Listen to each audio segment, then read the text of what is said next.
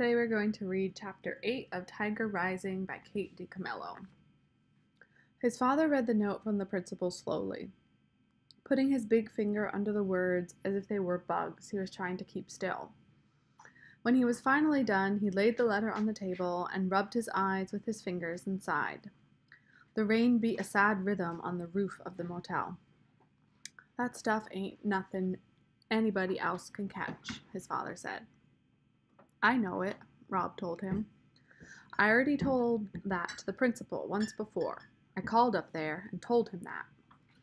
"Yes, sir," said Rob. His father sighed. He stopped rubbing his eyes and looked up at Rob. "You want to stay home?" he asked. Rob nodded.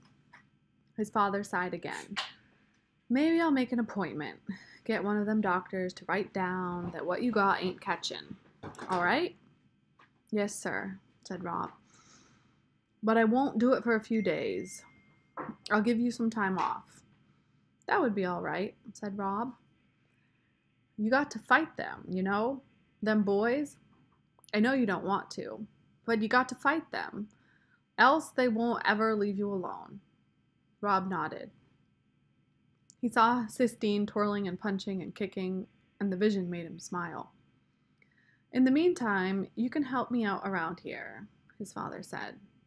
"Do some of the maintenance man work at the motel. Do some sweeping and cleaning for me. Beauchamp's running me ragged. There ain't enough hours in the day to do everything that man wants done. Now, go on and hand me that medicine." His father slathered and slapped the fishy-smelling ointment on Rob's legs, and Rob concentrated on holding still. "Do you think Beauchamp is the richest man in the world?" he asked his father. "Nah," his father said. "He don't own but this one itty-bitty motel now, in the woods. He just likes to pretend he's rich and all." "Why?" "I was just wondering," said Rob. He was thinking about the tiger pacing back and forth in the cage. He was certain that the tiger belonged to Beauchamp, and wouldn't you have to be the richest man in the world to own a tiger? Rob wanted desperately to go see the tiger again. But he was afraid that he had imagined the whole thing. He was afraid that the tiger might have disappeared with the morning mist. "Can I go outside?" Rob asked when his father was done. "Nah," his father said.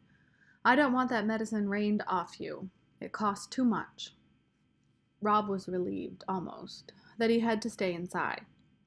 What if he went looking for the tiger and he was not there?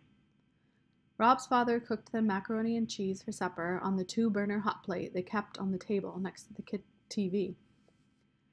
He boiled the macaroni too long, and a lot of it stuck to the pan, so there weren't many noodles to go with the powdery cheese. "Someday," he told Rob, "you and me will have a house with a real stove, and I'll do some good cooking then." "This is good," Rob lied. "You eat all you want. I ain't that hungry," his father told him. After supper, his father fell asleep in the recliner, with his head thrown back and his mouth open. He snored, and his feet, big with crooked toes, jerked and trembled. In between the snores, his stomach growled long and loud, as if he was the hungriest man in the world. Rob sat on his bed and started to work on carving the tiger.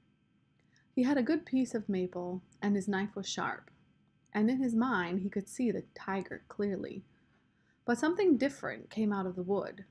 It wasn't a tiger at all. It was a person, with a sharp nose and small eyes and skinny legs. It wasn't until he started working on the dress that Rob realized he was carving Sistine.